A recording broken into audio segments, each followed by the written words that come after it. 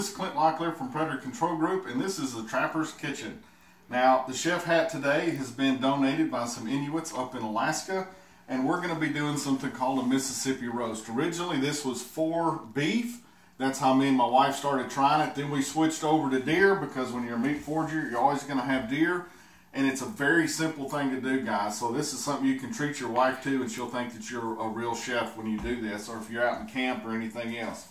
Now, this is pure, unadulterated deer roast that comes off of a deer.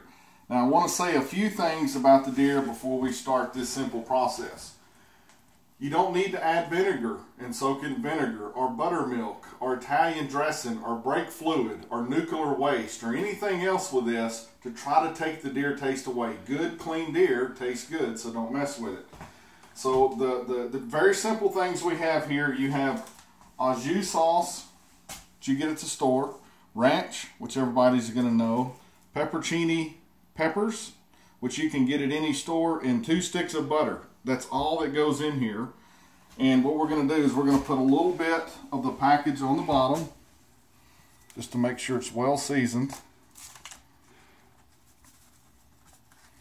Then we're going to stick a piece of roast. We're going to repeat this process.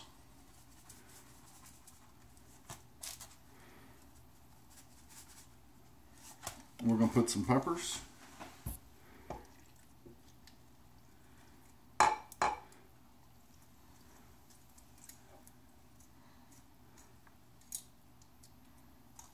Not a very good pepper guy. Okay. We're going to stick some butter. We're just layering this is all we're doing. And we're spilling peppers. So, we're going to put a little bit of that in there. We're going to stick some of the other roast on top. This is about what feels to be about like 4 pounds. So then we're going to take some more of the ranch and au jus sauce.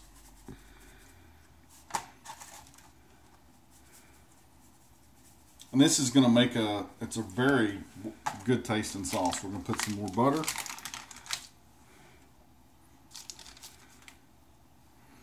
And some more peppers without spilling them this time.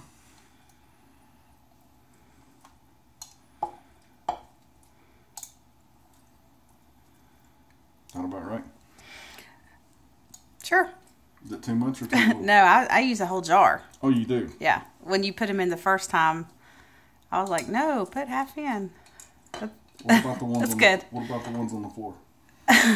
No, we won't take those. There we go. All right. So then I'm going to put the rest of this in here, because it is about 4 pounds. So it's like a double recipe. If you were Yeah. just doing 2 pounds, you would just do 1 packet of each. We don't believe in single recipes around here.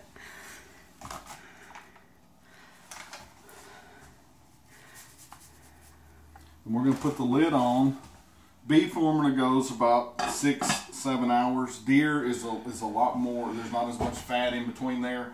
So we're probably going to start checking this about 4 hours. When it starts peeling apart and it's very moist, chow down and it's that good.